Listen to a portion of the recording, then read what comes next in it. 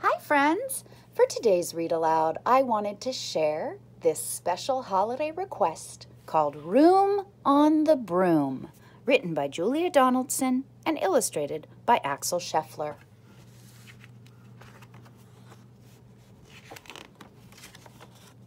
Look at all those things flying in the air. Room on the broom. The witch had a cat and a hat that was black and long ginger hair in a braid down her back.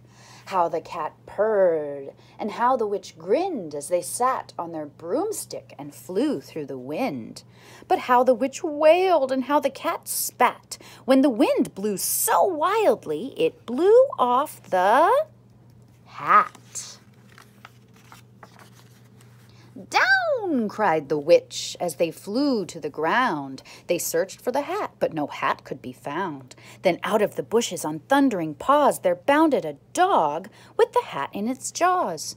He dropped it politely, then eagerly said, as the witch pulled the hat firmly down on her head, "I am a dog, as keen as can be. Is there room on the broom for a dog like me?" "Yes!" cried the witch, and the dog clambered on. The witch tapped the broomstick, and whoosh, they were gone.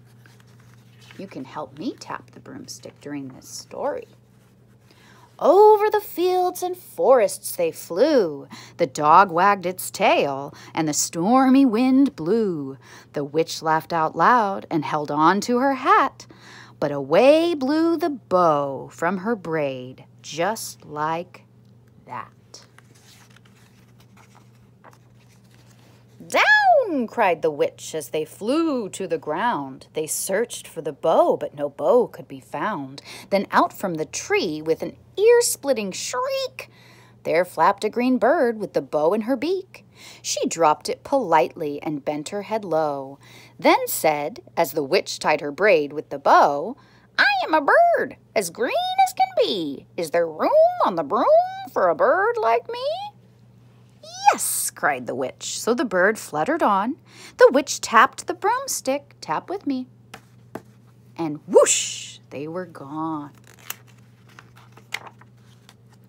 Over the reeds and the rivers they flew. The bird shrieked with glee, and the stormy wind blew. They shot through the sky to the back of beyond.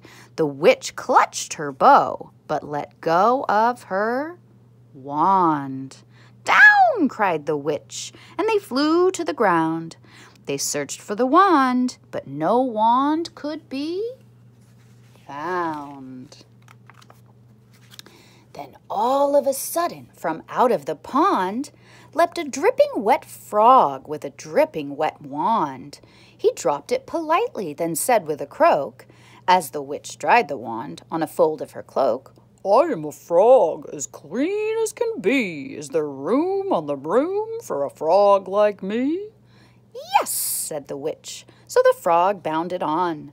The witch tapped the broomstick. Whoosh, they were gone.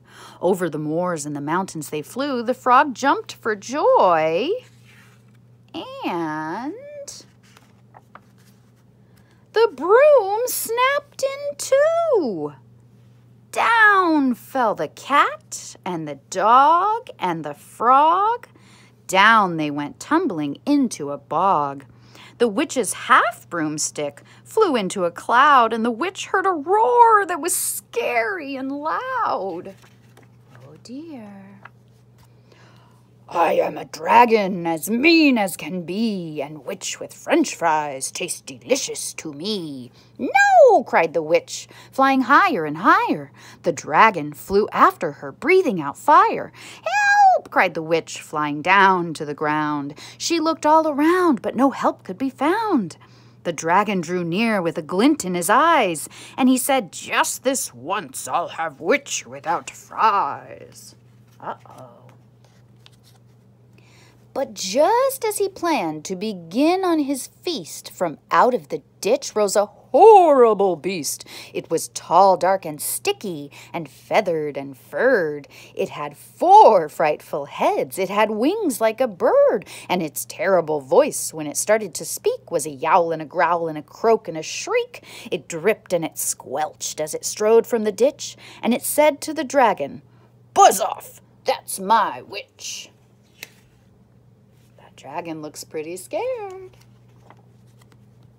The dragon drew back, and he started to shake. "I'm sorry," he sputtered. "I made a mistake. It's nice to have met you, but now I must fly." And he spread out his wings and was off through the sky. Then down flew the bird, and down jumped the frog. Down climbed the cat, and phew, said the dog. And "Thank you, oh, thank you," the grateful witch cried. "Without you, I'd be in that dragon's inside." Then she filled up her cauldron and said with a grin, "Find something, everyone. Throw something in." So the frog found a lily, the cat found a cone, the bird found a twig, and the dog found a bone. They threw them all in, and the witch stirred them well, and while she was stirring, she muttered a spell. "Iggity, ziggity, zaggity, zoom!" Then out rose a truly magnificent broom, with seats for the witch and the cat and the dog, a nest for the bird and a pool for the frog. "Yes!" cried the witch, and they all clambered on. The witch tapped the broomstick, and whoosh, they were gone. The end. I hope you enjoyed this fun, rhyming holiday story, my friends. And think today about who you would like to have on your broom. Happy reading and happy Halloween. Bye.